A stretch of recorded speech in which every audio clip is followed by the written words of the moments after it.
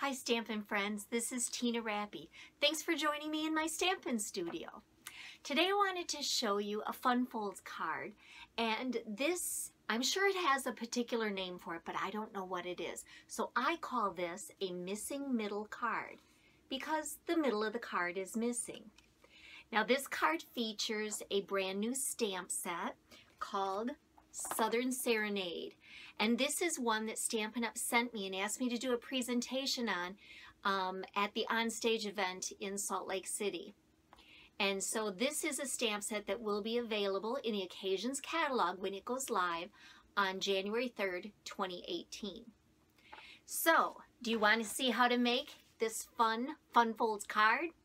Well, let's go ahead and get started. So with this card, let me show you what we need. Okay, so this starts out with a piece of Daffodil Delight cardstock, and I've got two pieces here, and I have it scored.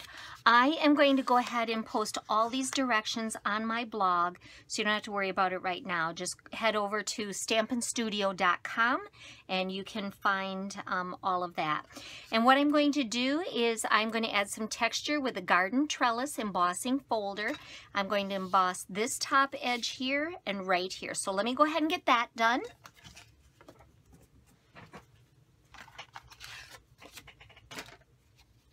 Okay, so you see here, I've got this edge embossed and this edge.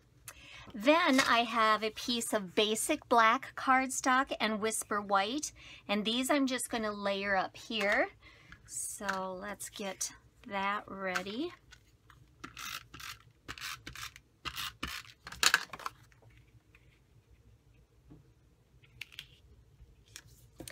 This then is going to go on the inside of the card. Let's look at the original here again, like this. So what I want to do first of all is I just want to lay this down for size, close this, and lay this on top. Nothing else, nothing is adhered. And then I'm going to use the I'm So Blessed to Call You My Friend stamp that's in the Southern Serenade stamp set. And let's get this inked up, and I've got some basic black ink. So I have these pieces laying down here because I need to make sure that I'm going to have it on there where it will show. Okay, so in other words, I didn't want to stamp it up too high or too low where the words would hide it. And then I'm going to set this aside for right now. And then next I have another piece of basic black and Whisper White. And on this piece, I am going to go ahead and stamp the floral image here. Now for this next part, I want to use the Memento ink because I'm going to use the Stampin' Blends marker, and the Memento ink is what works best for this. So I'm going to use this on my piece of white cardstock.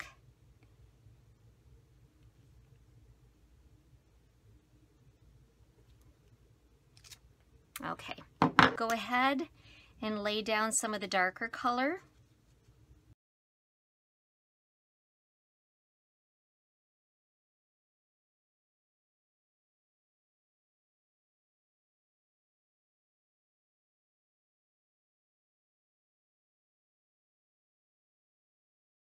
Good. Next I'm going to add some Wink of Stella. This is going to put a little shimmer and shine on these flowers. And then I'm going to go ahead and layer this piece on the basic black.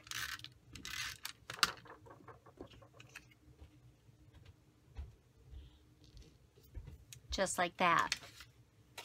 And the last thing,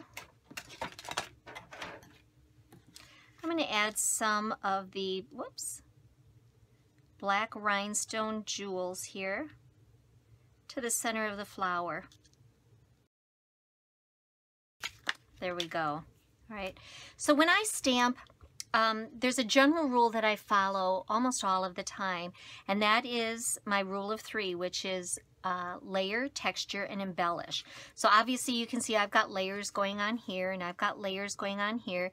My texture is obviously on this card. It is the Garden Trellis embossing folder, and the embellishments then being the Wink of Stella and the black jewel rhinestones. So let's go ahead and finish putting this card together. This will go in the center, and then I'm going to show you for putting this together.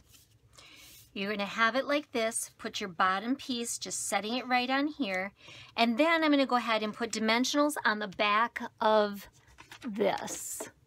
So one in each top corner and bottom corner. If you're not kind of precise with where you put it, you're going to end up gluing this card shut. So got the dimensionals on there. Let's line this back up, close that down, get it where I want it. I think just like that. And there we have it. Okay, so my missing middle card featuring the Southern Serenade stamp set. Everything except the Southern Serenade stamp set that I used is available to purchase right now. So my suggestion is stock up on them. Okay, as I said, all the dimensions are on my blog, so head on over to stampinstudio.com and you can find all of the measurements, and if there's any of these supplies that you're missing, you can go ahead and order that from me then too. I hope you enjoyed my project today, and I hope you'll come back another time. Thank you, and happy stamping.